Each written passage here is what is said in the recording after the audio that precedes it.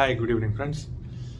எப்போவுமே நீங்கள் ஸ்போக்கன் இங்கிலீஷில் ஒரு நபர்கிட்ட ஆங்கிலத்தில் பேசுகிறப்போ உங்களுடைய டே டு டே லைஃப்பில் ஒரு பழக்கமாகவே நீங்கள் வச்சுக்க வேண்டிய ஒரு விஷயம். அது உங்களுடைய ஸ்போக்கன் இங்கிலீஷ்க்கு மட்டும் இல்லை, இன் ஜென்ரல் உங்களுடைய ஆட்டிடியூடை உங்கள் கேரக்டரையும் ரிஃப்ளெக்ட் பண்ணுறதா இருக்கக்கூடிய ஒரு விஷயம். அதிகமாக நீங்கள் யூஸ் பண்ண வேண்டிய 2 விஷயத்தை நான் சொல்லி தர போகிறேன். அதை நான் இப்போ எழுதுகிறேன், நீங்கள் பாருங்கள். ஆக்சுவலாக அது என்ன வார்த்தை? Thank you so much. Thank you so much. இன்னொரு வார்த்தை, really appreciate your help. இல்லைன்னா support. எப்போ யார் உங்களுக்காக ஒரு விஷயத்த சின்ன விஷயமா இருந்தாலும் அதை செஞ்சு முடித்தாலும் தேங்க்யூ ஸோ மச், நிறைய தடவை நீங்கள் தேங்க்யூ ஸோ மச், மிக்க நன்றி, தேங்க்யூ ஸோ மச்னு அடிக்கடி சொல்லுங்கள். அது உங்கள் இம்ப்ரெஷனை உயர்த்தும். நீங்கள் அடுத்தவங்களை வந்து ரொம்ப மோட்டிவேட் பண்ணுறாங்க, உங்களுக்கு ஹெல்ப் பண்ணுறதுக்காக அவங்களை ரொம்ப அப்ரிஷியேட் பண்ணுறாங்க. அதனால தான் 2வது வார்த்தையை நான் சொல்லியிருக்கேன். 2வது வார்த்தை வந்து really appreciate your help. I really appreciate your help. உதாரணத்துக்கு ஒரு ஆள் உங்களுக்காக ஒரு புக்கை, உங்களுக்கு தேவைப்படுற ஒரு புக்கை ஒரு 7 கிலோமீட்டருக்கு அந்தாண்ட உள்ள ஒரு இடத்துலேருந்து வந்து உங்கள்கிட்ட கொடுக்குறாரு. உங்களுக்காக மட்டும் அந்த இடத்துக்கு வந்து உங்களுக்காக மட்டும் அந்த புக்கு கொடுக்குறாங்கன்னா அது எவ்வளோ பெரிய விஷயம். நீங்கள் உடனே அவர்கிட்ட சொல்கிறீங்க thank you so much, thank you so much Ramesh, R thank you so much Robert, thank you so much Karim, really appreciate your help, your help is much appreciated. எப்படியும் சொல்லலாம், ரியலி அப்ரிஷியேட் யுவர் ஹெல்ப்னு சொல்லலாம். இல்லைன்னா your help is much appreciated. இது வந்து உங்கள் English fluency மட்டும் உங்களுக்கு உணர்த்தாது, இது உங்களுடைய ஆட்டிடியூட். நீங்கள் வந்து உங்களுக்காக ஒருத்தவங்க ஒரு விஷயத்தை செய்கிறாங்கன்னா அதை அப்ரிஷியேட் பண்ணுறீங்க, அவங்கள மோட்டிவேட் பண்ணுறீங்க, அவங்கள வந்து ரொம்ப என்ன சொல்கிறது, என்கரேஜ் பண்ணுறீங்க, மோட்டிவேட் பண்ணுறீங்க. நீங்கள் வந்து உங்களுடைய நன்றியும் தெரிவிக்கிறீங்க. இது ரொம்ப சிறந்த விஷயம். அப்புறம் இன்றைக்கி உள்ள இந்த எபிசோடில் செஷனில் ஒரு சின்ன அடிஷ்னல் இன்புட் என்னென்னா, யார்த்தையாச்சும் ஏதாவது ஒரு விஷயத்தை நீங்கள் கேட்குறீங்க, ஒரு விஷயத்த பொலைட்டாக நீங்கள் வந்து ரெக்வஸ்ட் பண்ணுறீங்க. உதாரணத்துக்கு என்ன கேட்குறீங்க, உன்னோட பைக்கை நான் வந்து இன்றைக்கி பாரோ பண்ணிக்கிட்டான், உன்னோட பைக்கை நான் கடனாக வாங்கிக்கிட்டான், யூஸ் பண்ணி நாளைக்கு தரட்டுமான்னு கேட்குறீங்க. அதுக்கு 2 விதமாக கேட்கலாம்.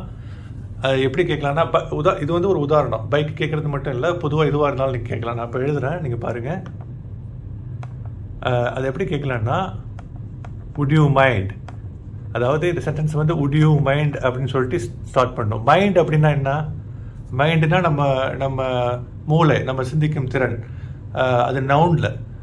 வெர்பில் மைண்டுனா மைண்ட் பண்ணுறதுனா நீ வந்து ரொம்ப அதை தப்பாக நினச்சிக்காம கருதுவியா, தப்பாக நினைக்காம இருப்பியா அப்படின்னு சொல்கிறது. ஆக்சுவலாக அப்படிங்கிற அர்த்தத்தில் சொல்கிறது.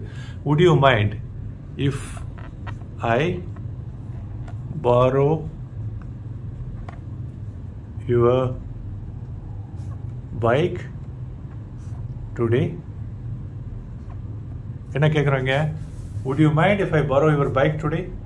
இன்னைக்கு நான் உன்னுடைய பைக்கை கடனாக வாங்கிட்டு கடனாக வாங்கினா அதை நீ மைண்ட் பண்ணுவியா, தப்பாக நினச்சிக்காம நீ தருவியான்னு அர்த்தம் இதுக்கு. ஆக்சுவலாக would you mind அப்படிங்கிற ஆரம்பிக்கிறதுல நீங்கள் எந்த மாதிரியான ரெக்வஸ்ட் வேணாலும் பண்ணலாம். இதே சேம் would you mind, இன்னொரு வார்த்தையை சொல்கிறேன். Same, would you mind if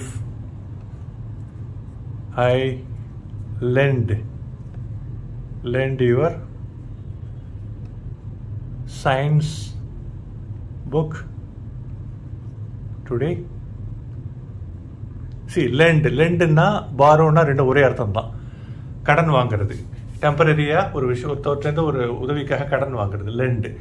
நீங்கள் ஸ்போக்கன் இங்கிலீஷ் படிக்கிறப்போ ஆட்டோமேட்டிக்காக நிறைய வார்த்தைகளையும் நீங்கள் வந்து ஒரே அர்த்தம் உள்ள பல வார்த்தைகளை தெரிஞ்சுக்கிட்டால் உங்கள் ஒகேபுலரியும் இன்க்ரீஸ் ஆகும். சரிங்களா? would you mind if I lend your science book today? இன்னைக்கு உன்னுடைய சயின்ஸ் புக்கை நான் வாங்கினா அதை நீ மைண்ட் பண்ணுவியா? என்ன அர்த்தம்? இஃப் யூ டோன்ட் மைண்ட், இந்த would you mindங்கிறத இன்னொரு விதமாகவும் சொல்லலாம். அதுதான் நான் அடுத்தது சொல்ல வர்றது. ஸோ இப்போ 2 வார்த்தைகளை நம்ம படிச்சுட்டு இருக்கோம். would you mind if I borrow your bike today?